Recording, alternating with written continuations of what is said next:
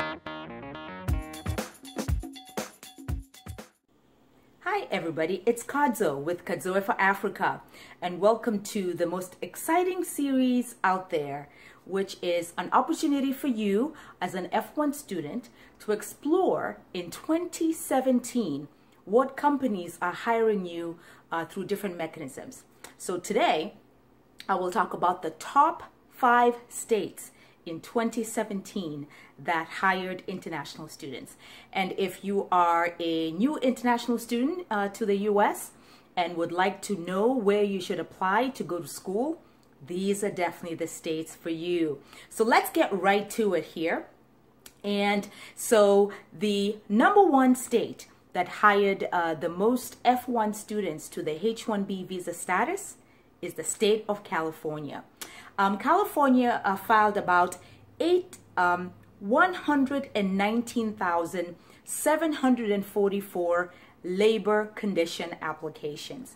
These are requests for F1 students to be able to get the H-1B work visa. The average salary in California in 2017 for international students working there is $100,542. So that remains a top state. It is not unusual, and so definitely think about California as you're looking at either your job search or if you are outside the country and are looking for options within the US. All right, state #2 is Texas, which is quite interesting. Texas has actually been rising out there. Over the years, it's been a very competitive state when it comes to providing opportunities for international students on the F1 visa. Texas in 2017 filed 68,460 labor condition applications, and the average salary in Texas is $79,940.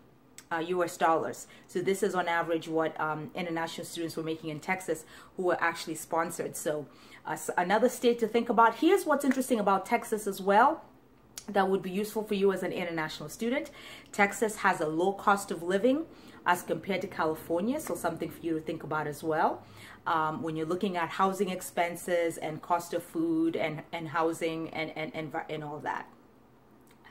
All right, and state #3 is, and everybody loves this state, it's New York.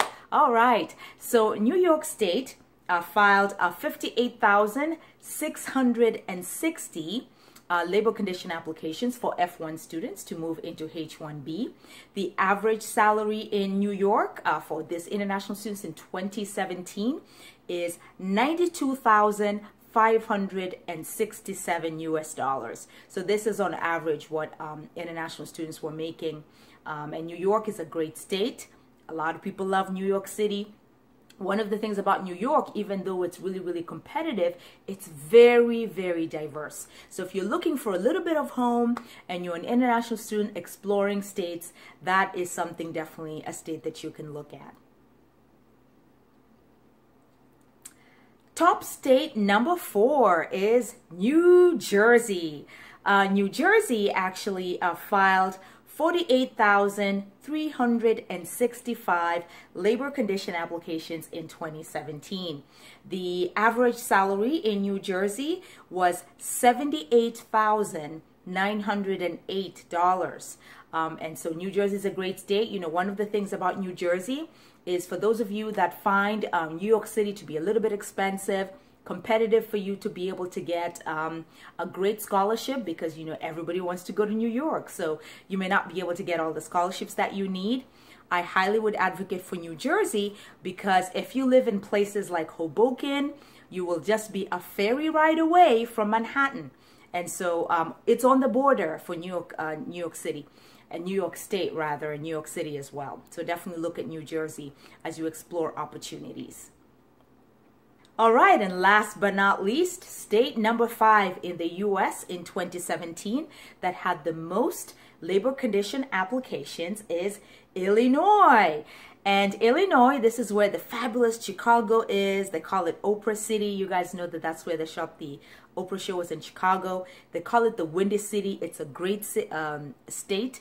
And Illinois filed 35,177 labor condition applications in 2017, and the average salary was 81,842 US dollars. And so not bad, especially for the Midwest. That price is actually quite comfortable.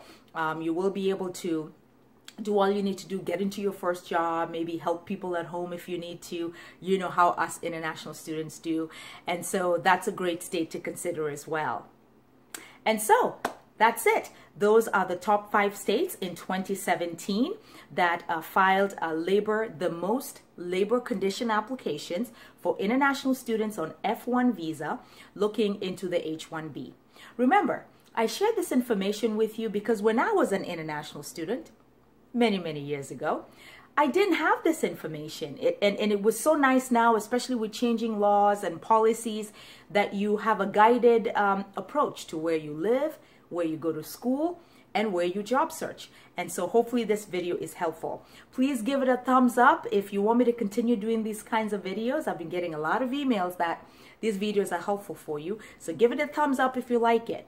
Remember, if you are interested in getting a list of schools in the United States that offer scholarships for international students, please subscribe to my channel. I'm more than happy to send you that initial list. If you would like a consultation, a one-to-one, where we search for you 2 to 3 schools based on your major that offer full scholarships, please send me an email and I'm happy to set that up for you. A consultation is only $30 and we will do the work for you as well. Again, this is Kadzo for Africa. Thank you for watching. And remember, education is the key to your success. And until my next video, I'll see you later, everybody. Bye now.